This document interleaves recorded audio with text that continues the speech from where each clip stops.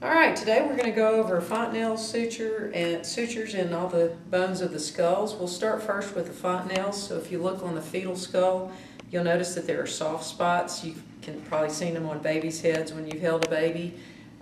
Those are places where bone has not filled in and it's still just connective tissue. And that allows for growth and expansion of the skull and the brain, and it also makes it a whole lot easier on the mama when she delivers a baby, because she doesn't have to deliver this big head that's already sealed up. There's still room for growth. Naming the fontanelles is real simple. You can do two ways. You can do the positional terms, which I like just because it's, you know, your positional terms. So like this one, it's the anterior fontanelle. It's the one in front. Okay, that makes sense. You could also call this the frontal fontanelle, based on this being the frontal bone. Then you have, in the back, you have what would be your posterior fontanelle.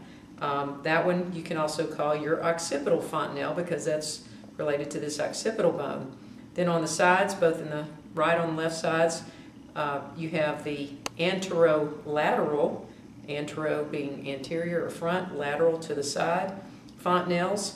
And another name that you can call those is your sphenoid fontanelles, because this is the greater wing of the sphenoid bone coming out on each side here. And then in the back you have the posterolateral, or posterior and to the side, fontanelles. And those are also named the mastoid fontanelles, because they're by this mastoid process, which you can see better on this adult skull. That's that big mastoid process, and so they're located right by that, so that's how they get that name. So you have frontal or anterior, posterior or occipital, can you see that one? Mm-hmm. And then anterolateral, right and left anterolateral or right and left sphenoid, and posterolateral or mastoid fontanelles. So pick your name. All right, so that's the fontanelles. Then you have these sutures. So when these fontanelles start filling in and hardening with bone instead of this connective tissue, and all of these joints join up between the bones, you get what are known as suture lines. So sutures are immovable joints. So this cannot expand anymore. So once those sutures seal up, there's no more growth and expansion here. The sutures are named very simply by, a lot of them are just by the planes of cut. So if you cut this way, down this line, that's going to be a frontal or coronal suture, or a frontal or a coronal plane, which makes this the coronal or frontal suture. Actually, it's not frontal, it's just coronal suture. Don't say frontal on that one. Then if you do this plane right here, that is a sagittal section. So that's your sagittal suture that divides the two parietal bones. And notice it's also connecting to the frontal bone here and the occipital bone in the back. So it's between the occipital, frontal, and then it's in between the parietal bones here. Then you have the lambdoidal suture, which outlines your occipital bone and goes all the way down underneath here. And then on the side here, you have your squamosal suture that outlines the temporal bone. And you've probably heard the term squamous before when we were talking about epithelium. Squamous are those thin, flat cells, and if you look at the squamous bone all by itself, this is just a real thin sheet of bone right here, and so that's kind of how it got its name. But remember, these are immovable joints, so once they seal up, there's not going to be any more growth and expansion in the brain. All right, so let's go ahead and start talking about the different bones in the skull. You've got the cranial bones that make up a vault that holds the brain inside of here. And so we're going to start with those cranial bones first, but remember that's going to have a brain sitting right down in there. So if you just start with a basic outline of the bones, you've got 8 cranial bones. You've got the frontal bone here, which you should know from your positional terms, and then you have 2 parietal bones, a right and left parietal bone. And always name the bones right and left if there are 2. If there's only 1, of course, you don't have to say right and left. So you've got frontal, then left and right parietal bone, and then in the back here, and remember going all the way down underneath here, that's going to be your occipital bone. Of course, that's the occipital region of your head. Then you have the 2 temporal bones on each side that are outlined by that squamosal suture, one there and there, so that's your right and left temporal bones. And this little piece coming out right here, this zygomatic process, is part of the temporal bone.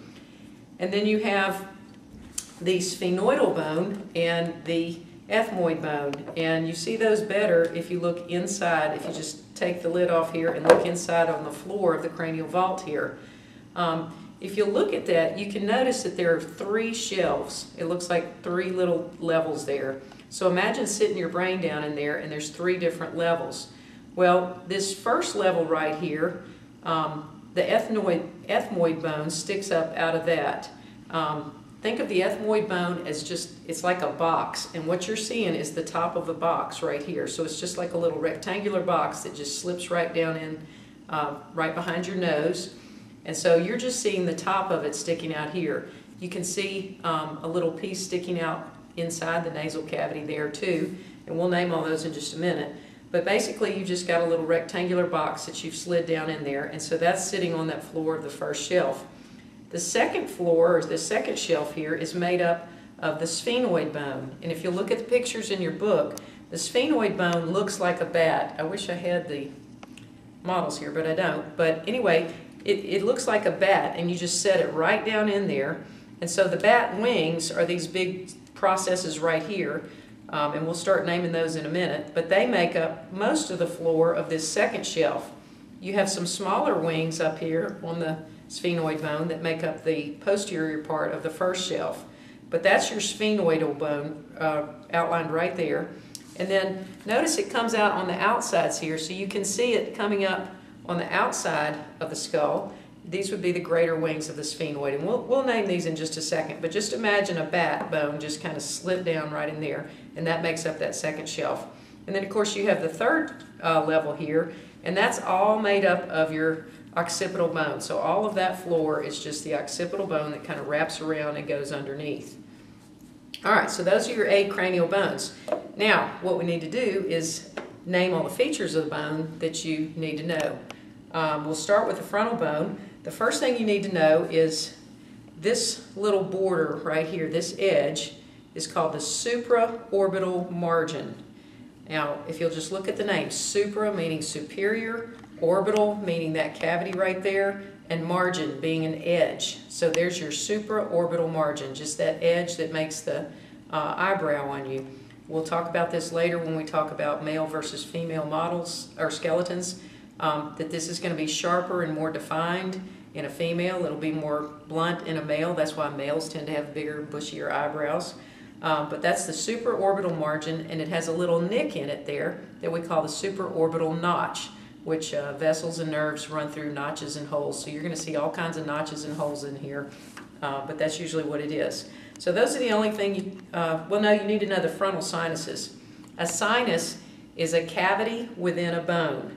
So that means there's going to be some space within this bone. So if you just take this off and look at the frontal bone, right in here, and you can't see it on this new skull, but the real human skulls show there's a space that is just hollowed out in there, and that is the frontal sinus. So a cavity, excuse me, I'll get it right. A sinus is a cavity within a bone. I'm getting there. It's a little after lunch. All right, so those are the features of the frontal bone that you need to know. Then on